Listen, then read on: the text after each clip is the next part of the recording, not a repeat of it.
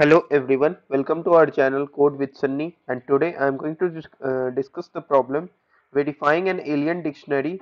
Index number is 953 and the problem is of easy type of LeetCode. Okay, so if you are aware of the actual problem of this alien dictionary, it was like we have been given a sorted list of strings, which is actually a list of strings of any dictionary, and we need to find any valid order of characters satisfying this dictionary of strings. Okay, so that problem was actually very complex because it requires the concept of topological sorting on the directed graph, and we need to find any valid topological sorting, so that problem becomes much more complex. But in this problem the problems becomes much more easier because we have been given a valid string of characters, and we need to find whether we need to find this list of strings of words is in sorted order or not with the help of this string of characters.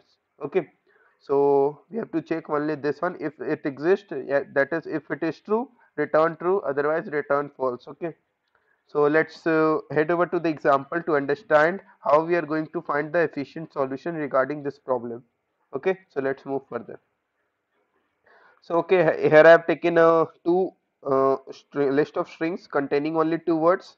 I need to check if this list is in sorted order or not. Okay, let's say in the list by default you can say S1, S2, S3, and let's say S4 are the four strings that exist in this list of strings of words, and we need to check if this list is in sorted order or not with the help of these characters. So how we are going to do that? So it is simple. If the entire list of words should be in sorted order, it means that adjacent characters must also be in sorted order. And so we need to only check if S1 is going to be less than equal to S2, and it should be less than equal to S3, and it should be less than equal to S4 or not.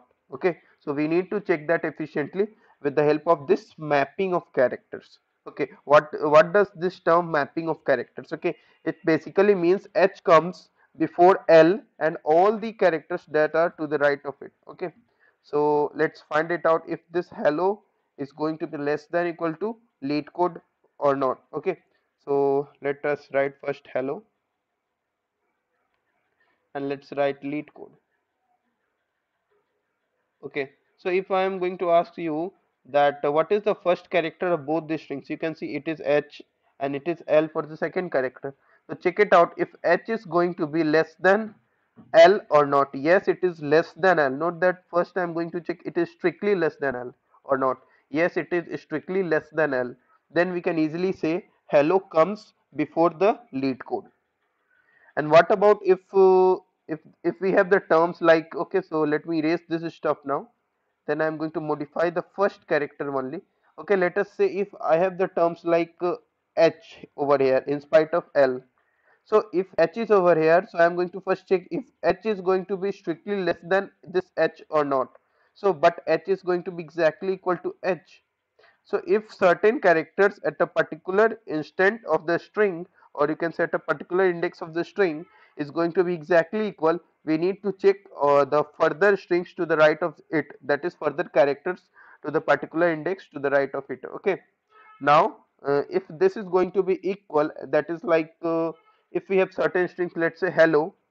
Hello is my first string and my second string is also hello, that is this is S1 and this is S2, and you can say these two strings are going to be exactly equal. If these two strings are going to be exactly equal, I need to check the condition like if S1 length is going to be greater than S2 length, then it should return false, because in a sorted order of dictionary, if two words are going to be like exactly same, or you can say one word is going to be like prefix of some another word, then the length of the smaller word should come earlier in the dictionary order. That is also, you can understand this with the help of another example, like first string is coming out to be app and second string is coming out to be apple, then you can easily say this app must lie earlier in the list of string of words, and this apple must lie after this app word.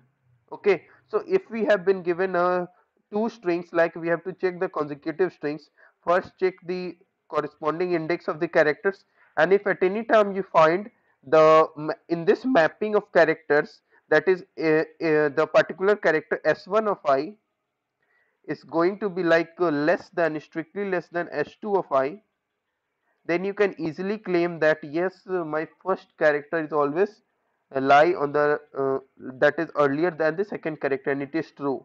And what about if you find like this one? Okay, so let me erase this one also. And if you find like this one, s1 of I exactly equal to s2 of I, like in this case you are going to see this a is going to coincide with this a, this p is going to coincide with this p, and this p is going to be coincide with p, and now the further characters of the first string is exhausted. Now you need to check finally if s1 length is going to be less than or equal to s2 length or not, then it is okay. We need to check further strings of words in the list of strings.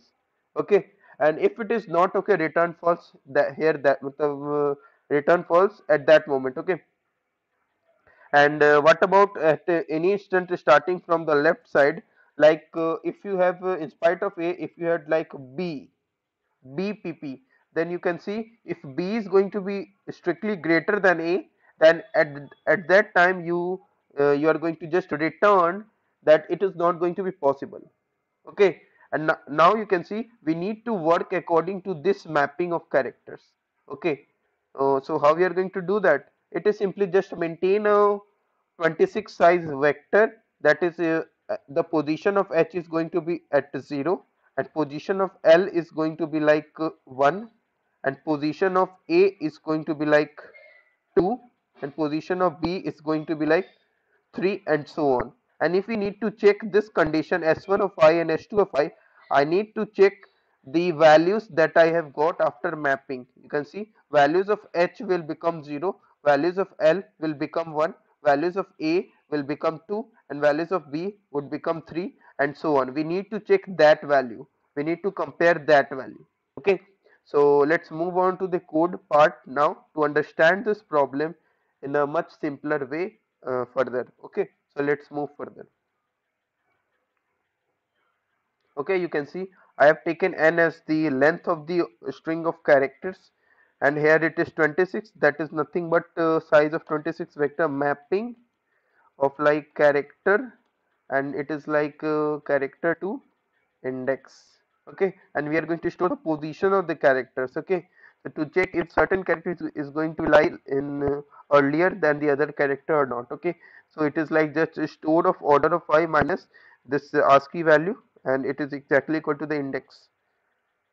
Okay, so I'm going to check the words of the string are in order or not. How we are going to do that?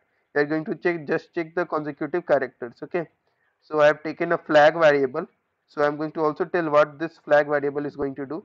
So first I have taken the first word and its adjacent word, that it's words of I plus 1, and we are going to check if s1 is going to be lexicographically smaller than s2 or not. Okay, so just iterate over this minimum of s1 length and s2 length, and going to check if at a certain instant, that is the index, that is the mapped value of that particular character of both the strings at that particular index is going to be like first mapped value is going to be strictly less than the second mapped value. It means that it is okay, that is it is okay that we are going to have the first string as the lying earlier in dictionary with respect to the second string, and it is okay because mapped value, that is you can see store of s1 of j minus this ASCII value of a is going to be strictly less than, then it is okay because one of the string, that is s1 string, is going to lie earlier than s2 string. Then mark flag as true and we are going to break. Okay, and what about at any instant this if condition is not going to true, and we have found this condition like a store of s1 of j, that is mapped value of that particular index of that character is going to be strictly greater than the mapped value of that particular character at that particular index. We are going to return false, indicating that this s1 must lie on the, like must lie after this s2, but now it is lying earlier, and this is not possible according to the given order of the characters. Okay, and what about if flag is still false, and none of the conditions like if and this if is going to be true, it means that one s1 is going to be a prefix of this s2. Then we need to check if s1's length is going to be strictly greater than s2 length, then it will not be possible that the given string of words of you can say given string of words, list of words is not in a sorted order, then return false here as it is. Okay, and otherwise in all the cases return true. So let's submit this code and check it out if this is going to work fine or not. Okay, it is good. So if you have any doubts, let me know in the comment section of the video, and I will ask the viewers to like this video, share this video, and do subscribe to our YouTube channel for latest updates. Thank you for watching this video.